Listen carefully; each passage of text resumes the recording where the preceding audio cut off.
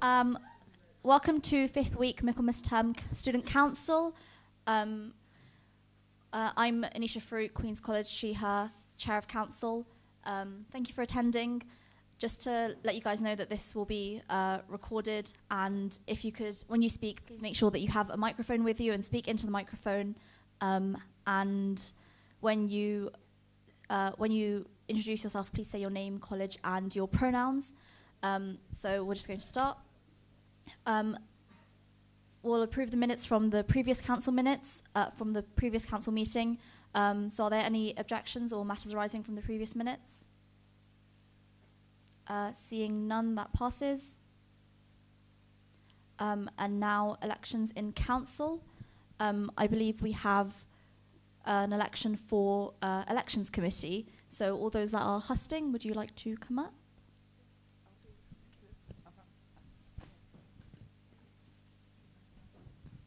Hiya, so for elections in council, Alex, our returning officer, sends his apologies. He isn't able to make it, so I will be Deputy RO for today.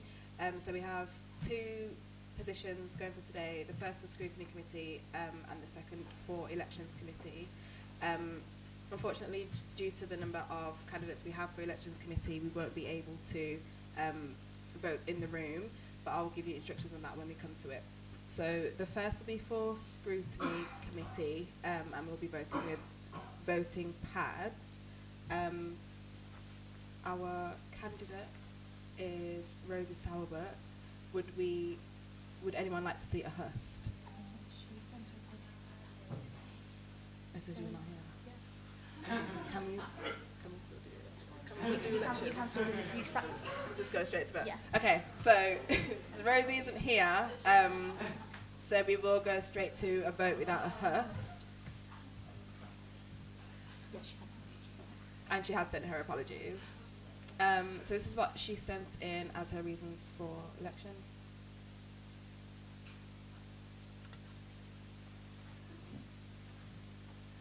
And now we'll move to vote. So 1 is for Rosie and 2 is for Ron. And if you would like to vote now.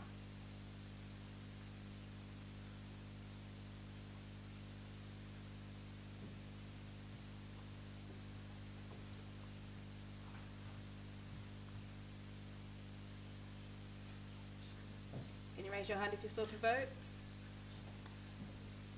Seeing none. Oh.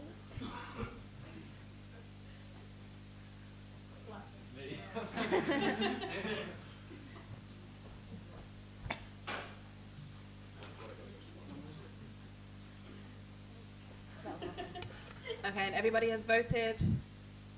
Not say now. Seeing none. So yes, Rosie gets that position. So the second position is for elections committee, and we have 3 nominees. We have Adam Ellison, Finn Conway, and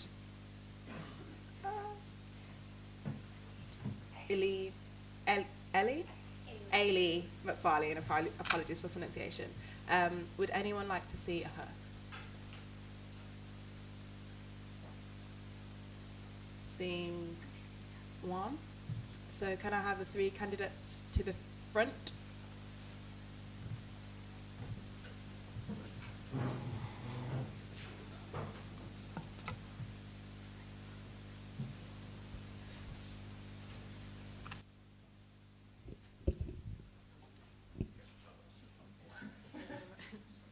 So we can have Adam first. Adam. None of us are. We're neither of you are Adam. Okay, so who do we have? Finn. Finn and, okay. So Finn, would you like to go first? Yeah, sure. I mean, I don't really have much more to say than what I've said on here. I'm familiar with election procedures. I'm involved in a sort of electoral review from external organisation at the moment, and have been returning officers for other organisations, so both at the university and outside of it. So yeah, I mean, I think I'm qualified for the position, and I want to get more involved in the SU. So I'm Ailey McFarlane, she, her from Trinity. So I've also been involved with various societies and with many different kinds of elections in Oxford student politics during my undergrad here. I've then been away for a while, and I'm now back and doing a DPhil. So I've got a bit of space and separation from the kind of current politics going on in Oxford. And I like elections so much, I'm actually studying elections for my DPhil, so I'm pretty keen. So I would like to get involved. Thank you. Okay. And do we have any questions for the candidates? The questions must be made to both candidates. One at the front. If it's not rude to ask. Sorry, Lucas. Oh, Lucas, Oxford SU. He, him. If you were doing a DPhil, what would your DPhil's title be?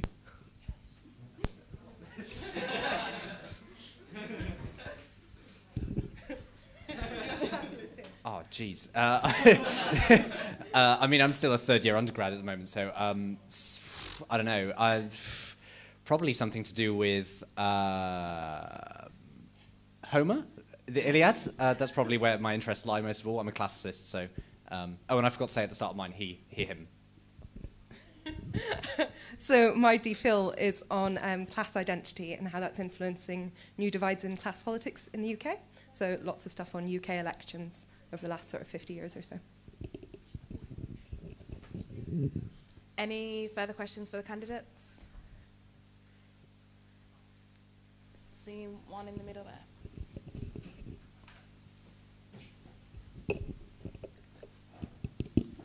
You're Alexeo Christchurch, he, him. Considering that we have a pronounced lack of a returning officer and some candidates, do you believe that there should be disciplinary procedures in place to ensure their presence at elections and similar events?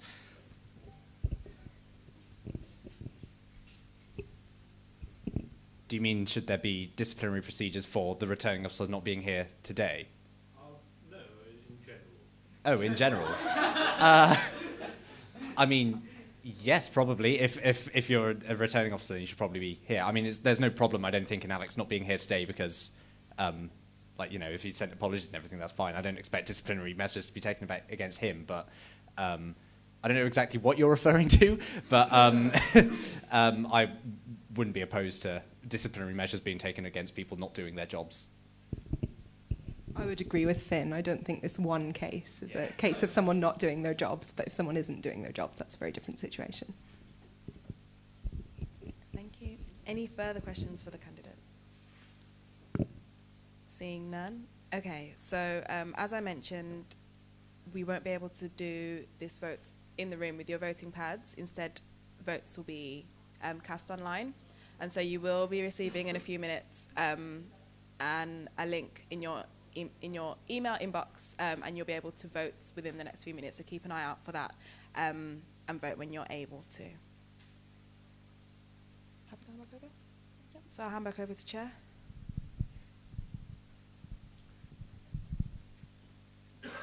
Okay, so now we're doing reports to count.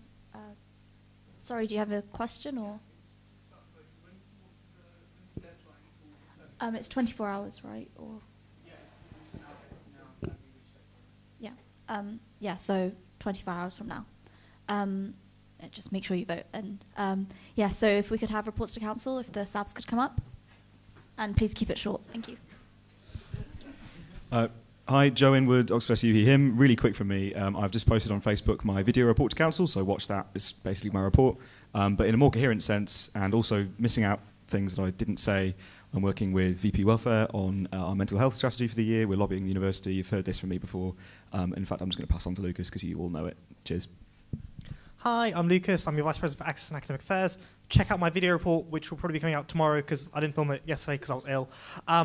I've been doing a lot of work this last 2 weeks on race and admissions and looking at the data on that and how it's going and what the university's doing. Are they doing anything wrong? I kind of think they are. And I'm also looking at lots of work on accessibility in libraries and making sure that there's transparency of information for applicants. So those are two of my big priorities this term. Oh, and also, over the next 2 weeks, look out for a consultation coming around on access. Thank you, Lucas.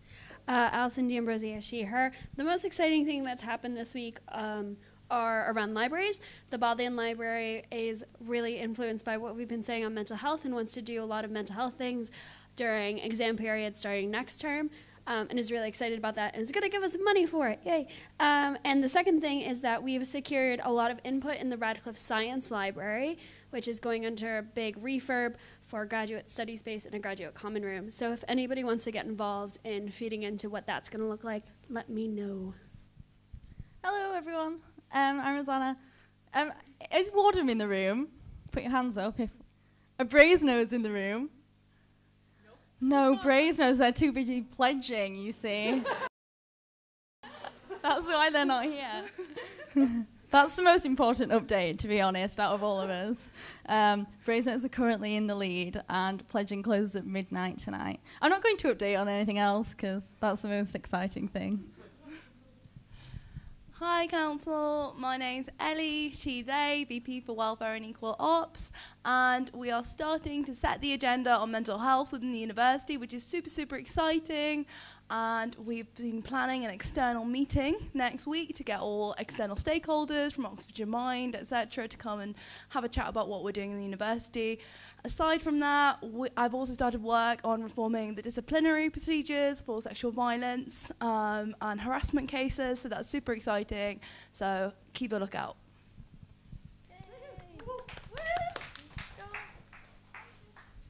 Are there any questions to the officers? Yep.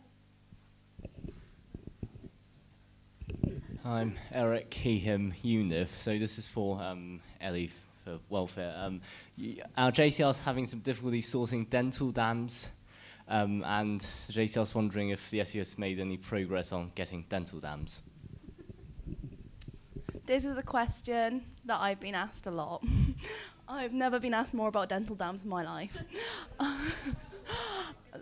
There is a national shortage of dental dams. There is a national supply shortage of dental dams, so we can't get our hands on any, and the closest that we could get would be on eBay from really dodgy sellers, so we're not going to do that. What our current advice is, we have a link from a website which shows how you can turn a condom into a dental dam, and I'll be putting that on the Welfare Rep page soon and kind of telling JCR presidents and MCR presidents to kind of spread the information, as it were. Thanks. Any other questions? Yep.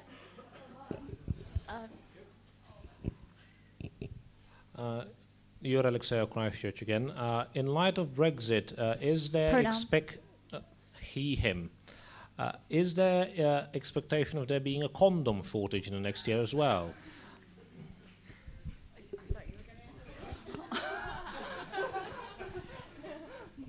I really appreciate the concern over contraceptives in the room. It shows that you all are very aware of your sexual health.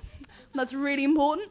I don't want to comment on what's going to happen after Brexit, but I'm sure the SU will be adaptable and we will react in the best way we can. But yes, we might have an emergency condom plan in place. We'll stock up in advance of the 29th of March. Yep. And over there. Hello, it's Matthew Judson, Lady Margaret Hall, he, him. I'm asking on behalf of one of my members who brought a motion to the last council about condemning the visit of Alice Vidal to the Oxford Union. And it's not something that any of you have mentioned. Obviously, it's been announced that she won't be coming at this time, so I'm not sure whether there is a lot to say about it, but I wondered whether any of you could comment on what you've done to follow up on that motion, and if you've got any comments on that situation. Hi again, Council. So I arranged a meeting with the Oxford Union President for 2 days ago, and as soon as Alice Vidal was uninvited, the Oxford Union President cancelled that meeting and has emailed me back saying, shall we arrange a date at a more convenient time in the next few weeks? I've responded and said I'd be very happy to invite you to the Student Union itself and come to our offices, and I've received no response to date. Some of our sabbatical team, Kat Walton, was also very involved in the planning of that and discussing that, but unfortunately not here today. So, yeah. Any more questions? Seeing none? Okay, thank you.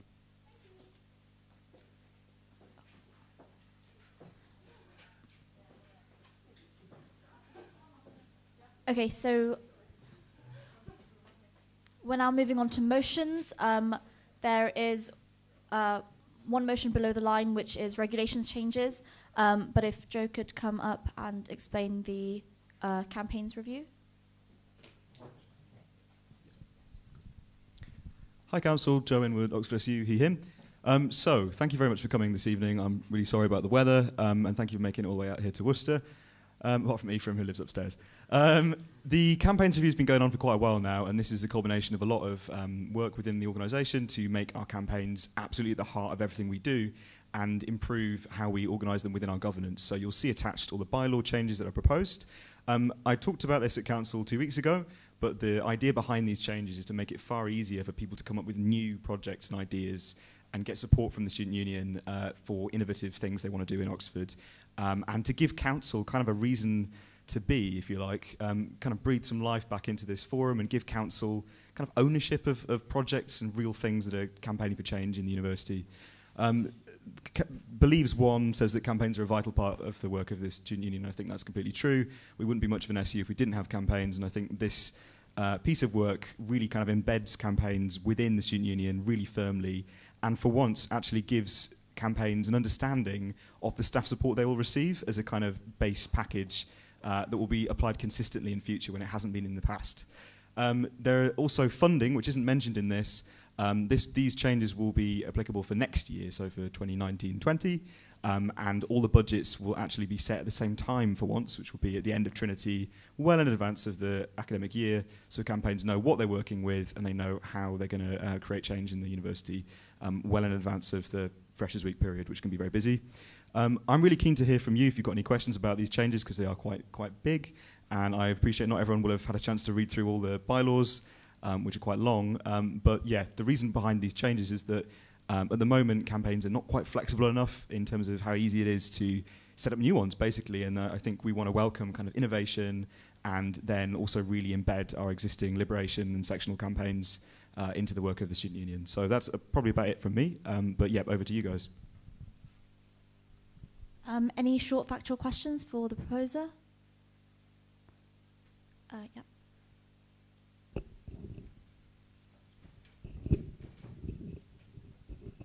Gwen Antel, St. John's College, she, her.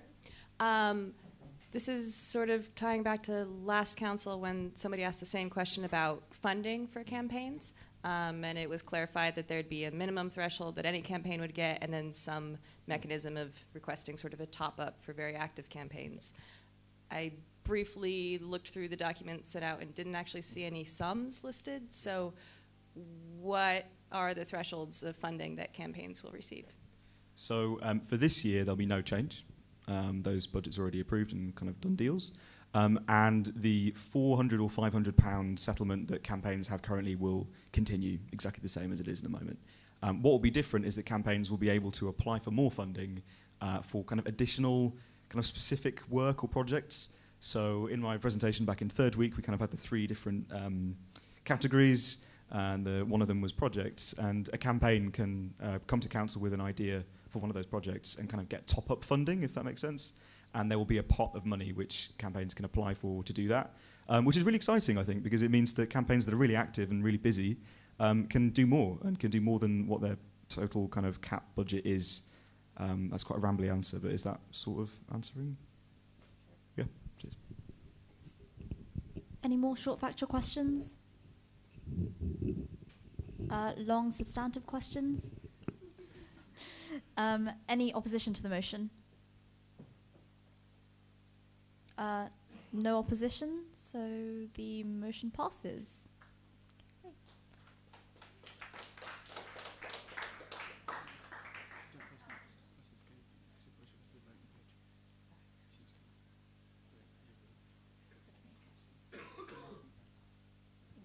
Oh, and the email's been sent out so everyone can vote, by the way. So is there any other business? Seeing none, I think that closes this meeting of council. Thank you for attending.